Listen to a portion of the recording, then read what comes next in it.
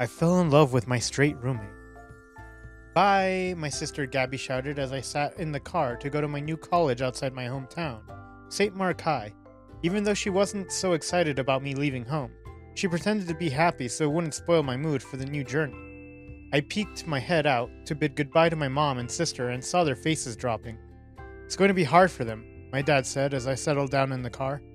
Very, even for me, I replied. But you can do it. Remember, we're all proud of you, he said and continued driving. I played some radio and rested my head on the windows, embracing my city, which I am going to miss a lot while I'm gone. This situation arrived because I became a victim of bullying a month back in my old school. Not like it happened only a month back. The senior boys, a group of them used to bully me, and some were like me who can't fight for themselves and were easy targets for them. The subtle bullying started years back with minor pranks like throwing water on me, sharing my funny pictures on social media, but it became worse by last month, where they threatened to tear my notes right before exams if I didn't pay for their meals. That's the first time I fought back, and then all of us were called by the principal, which they went ugly for a week as the seniors were able to get themselves out of it until one of the staff caught them, and the truth was out.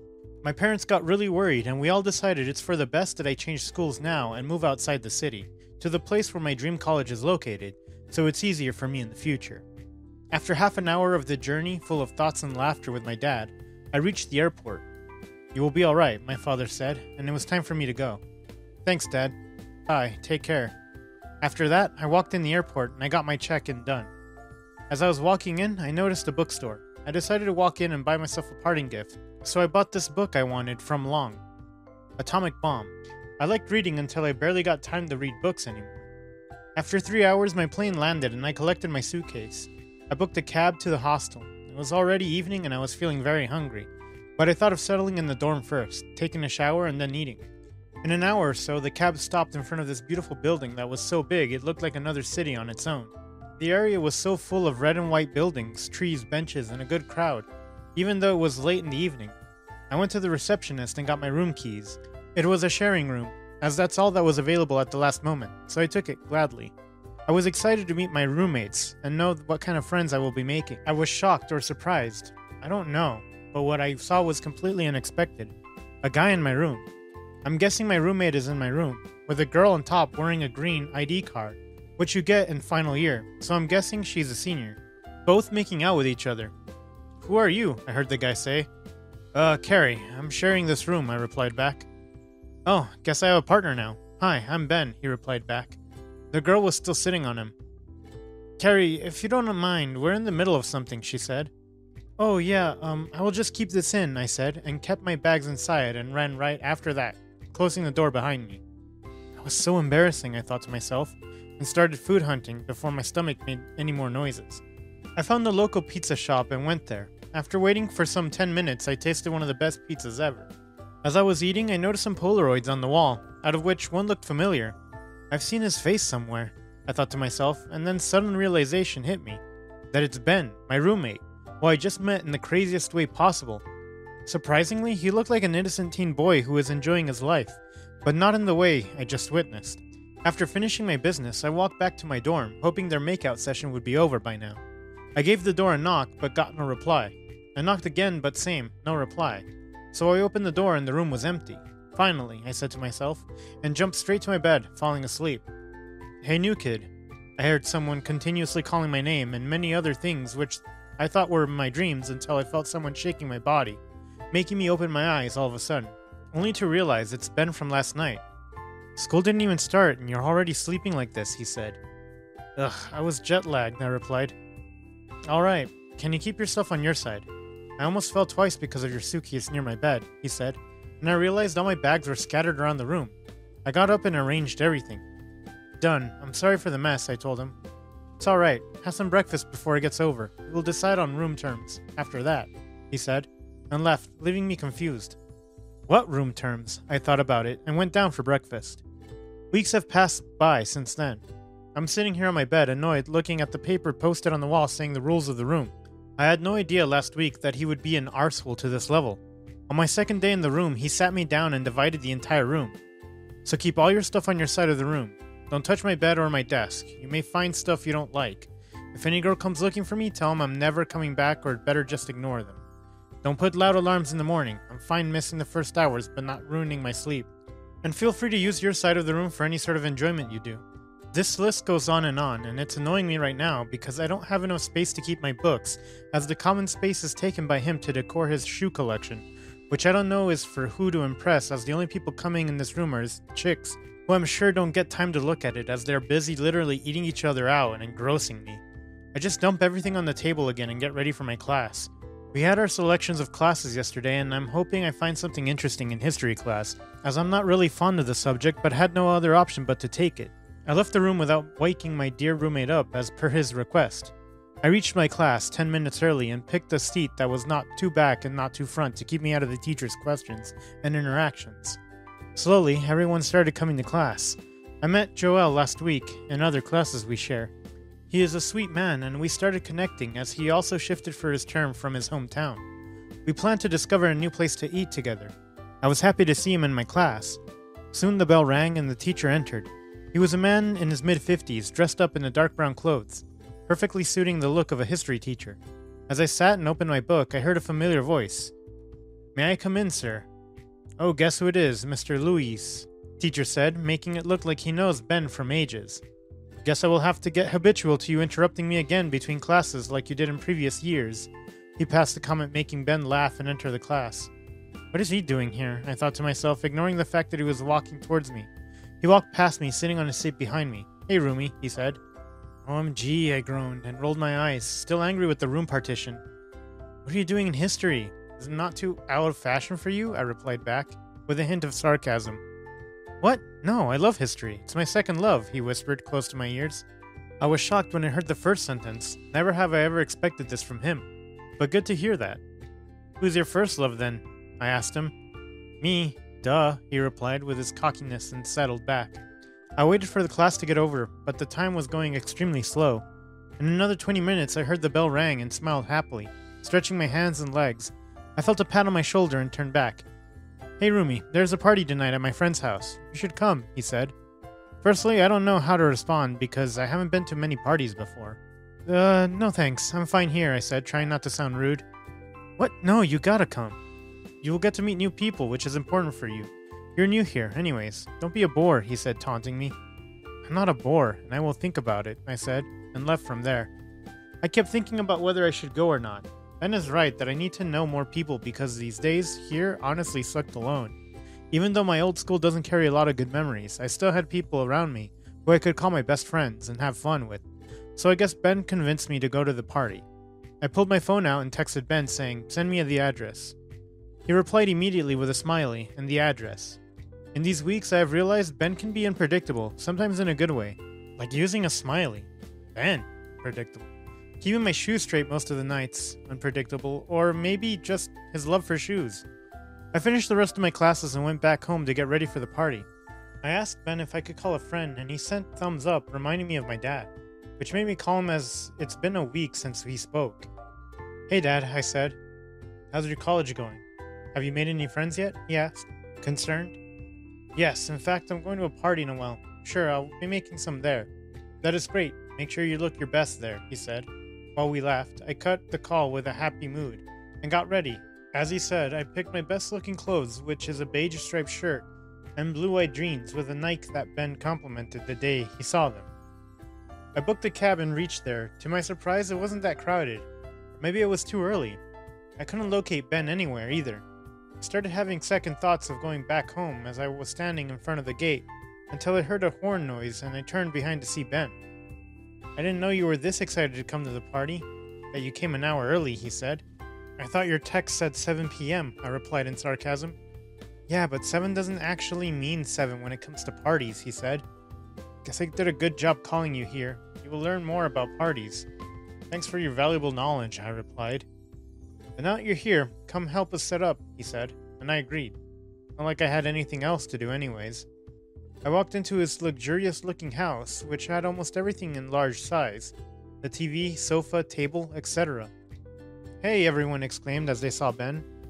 "Here, meet my friend, Carrey. He introduced me to his friends." "Hey, Carrey. Have a lot of fun, mate," they said. "Yeah, thanks for having me." "Alright, let's set some fun games, boys," said Ben. We started arranging a bunch of games. Devin and Payne were preparing booze. Ben passed me some mugs and ping pong balls to set up. Done, I replied. Yeah? How about a match then? He said, throwing a ping pong ball that went straight into the mug, surprising me. But what took him by surprise was when I hit the aim to my shot, and it went in all 3 times, which he wasn't expecting. Whoa, Rumi, where did you learn that? Practiced it in the dorm or bathroom? He said, laughing, being a complete arsehole. But I was having fun. Come to think of it, he is not that bad either, except when it comes to his things and dorm rules, which still makes me mad. An hour later, the house looked completely different. There are nearly 50 people in the house. Some took their corners to make it out. I'm sure Ben was one of the corners. Some were by the pool and some were trying to play ping pong and falling, making me grin. I walked by the pool with Coke in my hand, and I never had alcohol before, nor I was planning to have any today. I don't want to make a joke out of myself. As I was staring, looking at everyone, laughing and playing around, I noticed Ben dancing nearby, not surprised, with another random girl. But my eyes fell on another familiar figure. That was the senior girl from the first day in the dorm. She made eye contact with me and I immediately looked away, but a minute later I saw her coming towards me with a bunch of other friends. Hey little Carrie, she said, which sounded like an insult to me, but I kept it cool. Hey, remember me? She said, and I nodded, my head giving a small but fake laugh. Join us. What are you doing alone? She said. No, I'm fine here. You can all continue, I replied back. Hey, no, it's our party and we have to make sure everyone's enjoying it. Wait, I will call the party to you, she said, and called for her other friends who all entered with cups and bottles on their hands full of alcohol. Guys, this is Carrey, our friend. He's new to the school, and we need to make sure he enjoys it here, she said, and everyone started hooting. Okay, let's play some games, some guy said. Yes, we're gonna blindfold a person, and he takes a spin. Whoever he points at, and he stops, has to do something another guy at the back suggested, and everyone agreed. It didn't seem bad, so I agreed along. I thought it's a good way to get to know more people, and it should be fun. But before that, someone offered me alcohol, which I refused. But everyone started asking me to drink and started screaming my name in excitement, even though I kept refusing. They didn't stop and they peer pressured to make me break my own promise. Okay, just one glass though, I said, and I took the glass of beer. I took the first sip and immediately regretted it. It's so bitter, I said, and I heard a few of them chuckling. It may be like that at first, but keep going. You'll like it, a guy said, holding the cup close to my mouth. And I started drinking it, while everyone screamed around me, hyping me to gulp it down, which I did. I shook my head out of disgust at first, but then it felt good, and I felt heat rushing through my body. Whoa, Carrie, you're gonna have so much fun now, the girl said. Brandy, a senior with pale skin and curly hair, came in the middle of the circle we were all standing in. Laura, the senior girl Ben was making out with, took a piece of cloth and blindfolded Brandy. He started spinning around and stopped at the music, pointing at Duke. Okay, Duke, you have to peek Jenna on your shoulders and jump in the pool with her, Ramson said, and everyone hyped him up. He went near the pool bench and spoke to the girl, which I assume was Jenna. While they were in the middle of the conversation, he picked her up on his shoulders and she looked surprised and jumped in the pool. All of us screamed his name and laughed. It did seem wrong thinking from Jenna's side, but it was fun too. Okay, again. This time Brandy landed on Laura. I dare you to kiss Carrie, Duke said, soaking up wet. What? No, I said. Come on, it's a dare and I can't lose, Laura said. Wait, I know what will help, she said, and she took a sip of vodka. She walked towards me and I realized what she was going to do. I kept saying no, but she held my face and kissed me, spilling vodka in my mouth, which also fell all over my shirt. I'd heard everyone hyping our names the loudest. I opened my eyes and saw Ben stop dancing and he was looking at me seriously. I pushed Laura, feeling really uncomfortable. Plus the vodka made me feel like puking. I started having some flashbacks because of the forced kiss and realized what was happening, and how come all the seniors came to me to party, and I couldn't stay there anymore. I excused myself and walked away. I stood in the main gate and booked myself a cab, which took 10 minutes to come. It was hard to control the urge not to puke as I was disgusted with what had happened back inside. The cab came and I rushed back home. I opened the dorm room and plopped straight into my bed. Next morning, I woke up panicking with heavy breaths, only to realize I was having a nightmare. I saw Ben was back home and he was sleeping on his bed, except his bed was now closer to mine, and he was sleeping facing me with hardly an arm's distance between us. I thought maybe it's some stunt he tried pulling after getting drunk. I was on the verge of carrying on from all that happened yesterday, and decided to call my sister as she always helped me when I used to get nightmares before. I called her and told her everything and how it reminded me of what had happened in my old school. I started sobbing but tried keeping my volume low so Ben wouldn't wake up. As I knew, she helped me calm down and told me not to take it too seriously and stay away from them. After talking to her for nearly half an hour, I cut the call and went to get fresh. I came out of the washroom to notice Ben sitting on his bed with his messy hair all over his forehead. "Let's go have breakfast," he said it for the first time. One of the room rules was never wake up after he drinks, but here he was up on his own and offered to have breakfast. I was feeling a bit hungry, so I agreed, and we went to eat. He got me coffee saying, "This will help." I'm not sure how it will help with what, but I accepted the kind gesture, which is rare from Ben. After that, we got ready and left for class together, another surprising thing for me. On our way to history class, I saw Duke and Brandy walking towards us. As they saw me, the Duke raised his hand to wave me, and Brandy started walking fast, coming near me. My steps were becoming slow as I didn't know what to do, but the last thing I wanted right now was to see any of them. All of a sudden, I felt Ben's arms around my shoulders, and he started running slowly along with me. "Come on, we'll be late for class," he said, and we escaped Duke and Brandy. I was glad for that, but I didn't understand why he said that, as there were still 5 minutes left for class. Ben's behavior towards me became very soft and different from what it was before. Not just then, but he also helped me get away from seniors when I saw them in the canteen, or when they tried coming to talk to me, Ben would appear all of a sudden. When Lara met me near the school ground and was hardly a feet away from me, I got a call from Ben, and once again, he pulled me out of that situation. It's been like that since last month, and one more thing. I didn't realize that I was falling for this side of his. I didn't know I was bisexual. I have dated a girl before, and completely enjoyed it, but since last month, I found myself being attracted to Ben, which often made me think that I am bisexual, maybe. We were all hanging out in the canteen with Ben and his close friends and Joel. When David jokingly asked him, "Are you even going to date someone or just fool around girls all the time?" "I'm just trying to have some fun, okay? Don't be jealous," Ben replied. "Bro, at this rate, leave a girlfriend. You won't even get a boyfriend," Duke said. I don't know where I got the confidence from, but I did something I didn't know I was capable of doing. I held Ben's hand as I was sitting next to him. "Who knows, maybe he will get a boyfriend," I said loud enough for everyone to hear, and I could hear silence spreading across. "Dude, what the fuck, no," Ben said, removing his hand from me harshly. It broke my heart to see his reaction this way, but it's Ben. How did I forget? This is exactly how he is, and it doesn't take a lot of time for him to go to his rude stage. "Oh, I was just joking," I lied to save myself from embarrassment. "Yeah, no way," Ben said, and everyone gave a small awkward laugh. That was pretty much the last time Ben and I spoke properly. It went worse than how it was in the first week.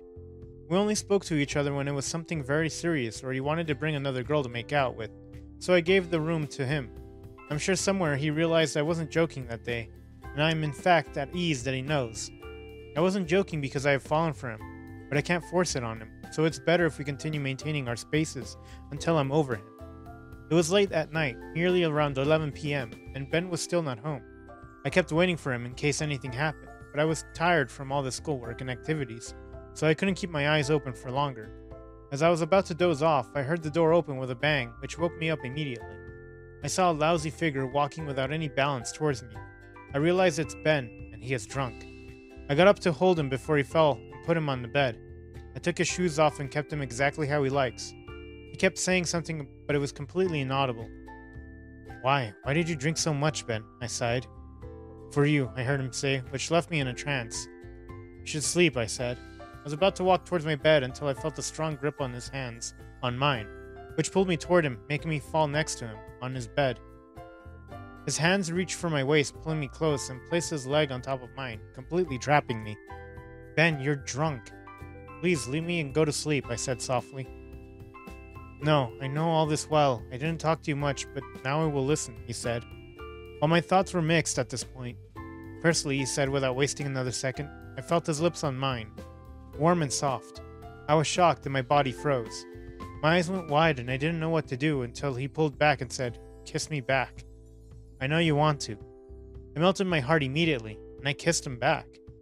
"Now listen to me," he said, and I nodded. "I'm sorry I acted that way. I got scared and I didn't know what to do, but the thing is, I like you. I have from a while, but I didn't know I could like a guy, which kept me confused, and I acted the way I did." "I understand," I said, nodding my head, looking at his eyes. then also understand that I am incapable of living without you anymore.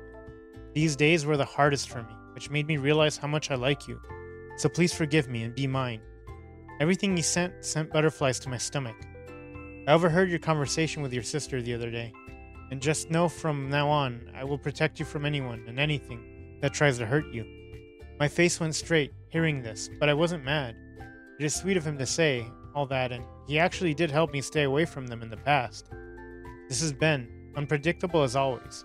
But again, I had to keep in mind that this can all mean nothing, because he is drunk. But I was happy for this moment. I tried pulling myself away, but his strong grip held me tightly. So I gave up and slept there, in his arms. It was nice and warm, but I was ready to face his cold side in the morning. I woke up the next morning, still in the same position I slept in. I looked at Ben, sleeping with his hair all over his forehead. I creased his cheek, then opened his eyes, making me stop. "Good morning," he said with a smile, and I replied back. "Yesterday you were drunk and I told you how much I liked you," he said, and I nodded, ready to hear otherwise. "I know, I remember, and just so you don't think it's all a joke, I will repeat everything again, sober," he said, and told me the words he told me last night. "I like you too, Ben. I'm so happy right now," I told him and kissed him. Conclusion. Ben and Carrey started dating each other secretly, but made it public a month later.